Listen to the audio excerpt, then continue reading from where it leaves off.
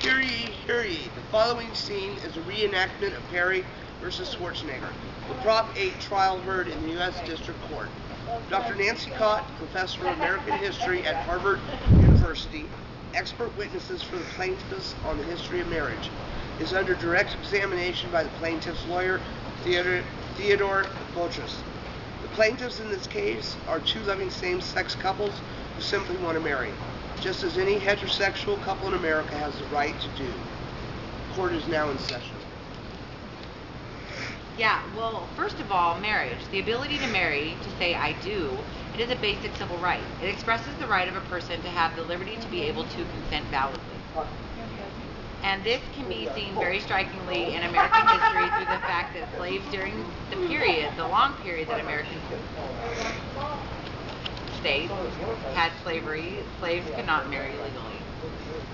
Why were slaves barred from marrying?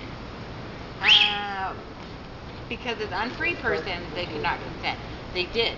They lacked that very basic liberty of person, control over their own actions that enabled them to say I do, with the force that I do has to have, which is to say, I am accepting the state's terms for what a valid marriage is.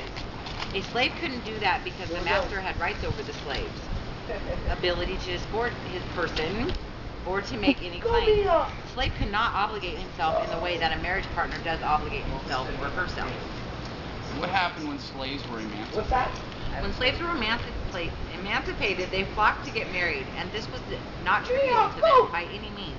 They saw the ability to marry legally to replace the informal unions in which they had formed families and had children, many of them, to replace those informal unions with legal, valid marriage in which the states to which they lived would presumably protect their vows to each other.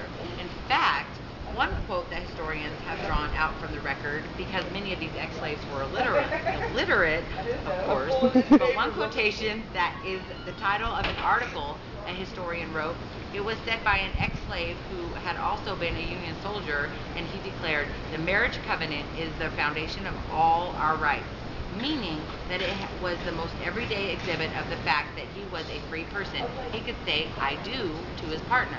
And then, in corollary with that, because of course the history of slavery is happily behind us, there are other ways to which this position of civil rights and basic citizenship is a feature of the ability to marry and to choose the partner you want to choose.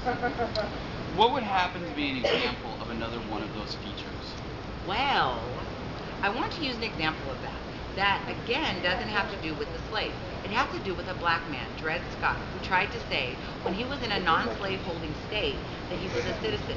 And in an infamous decision, the Supreme Court denied him that claim. And why this is so relevant here is that Justice Taney spent about 3 paragraphs of the opinion remarking that the fact that Dred Scott, as a black man, could not marry a white woman. In other words, that there were marriage laws in the state where he was, and many other states that prevented blacks from marrying whites, was a stigma that marked him as a less than a full citizen. Because if he had had free choice, Taney wouldn't have mentioned it. But he remarked on it because of the extent to which this limitation on Dred's ability to marry was a piece of evidence that Justice Taney was remarking upon in his opinion to say this shows he could not be a full citizen.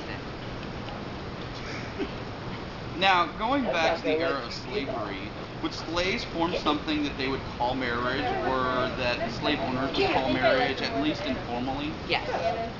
And was that viewed by the state or by society as an important relationship?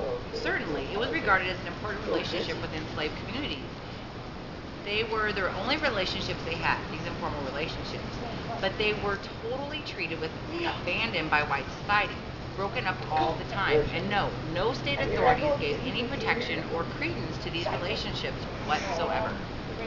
And as a historical matter, to what do you attribute the desire to be formally married by the state upon emancipation? Well, it was, as I suggested, because this was a common sense indication of freedom, of possessing basic civil rights, and because they assumed it would mean to them that white employers, because of course the ex-slaves were still quite poor and employed by whites were, well, at any rate, white employers would often try to demand that families worked a certain way, or that children worked, and so on. And And so the emancipated, the freed men and women, assumed that once they were legally married, that they would make valid claims about their family rights. Thank you.